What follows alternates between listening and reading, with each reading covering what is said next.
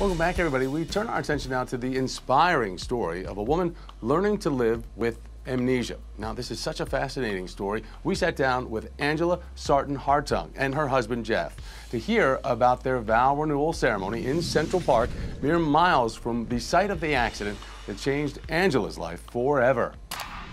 I don't have any memory of what happened. He just hit me, my face goes through his windshield. On October 25, 2013, Angela Sarton-Hartung was hit by an NYPD traffic enforcement vehicle while crossing the street on Manhattan's Upper East Side. She suffered a traumatic brain injury, causing her to lose the last 15 years of memories. When Angela woke up from a medically induced coma, she thought it was 1998 when her grown children were just kids, and she was happily married to her first husband, John. I can remember I asked for my husband, John. They obviously had to come in and tell me that my husband, John, had passed away. He died in 1998, and here it is, 2013. Unfortunately, Angela's extensive retrograde amnesia prevented her from recognizing the man steadfastly sitting by her hospital bed, her second husband, Jeff. They had Jeff right next to me. He was there the whole time. I knew from the very beginning that I had to be there every moment. If somebody else filled that gap, then that would be hard for me as a relationship. It wasn't easy at first. The first year, I had to initiate every conversation and keep it going. I had to be the guy.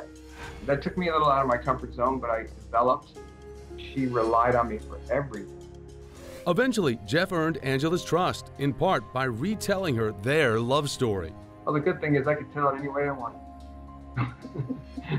But the truth is good enough. Jeff and Angela met in church shortly after her first husband's death. They married just 1 year later in 2000, though Angela has no recollection of that day. I don't remember any of that, just what I've been told. As they rebuilt their relationship, Jeff and Angela decided to renew their vows in Central Park, reaffirming their commitment to one another. From the very beginning, I always wanted to reach a turning point to where it was not recovery, it was life. You know, she didn't remember the first one, so why not have another one?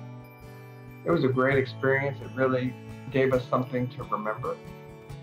Everything we do, we try to create an epic experience, even in the simplest of things. We're grateful for what we have and what we get to do.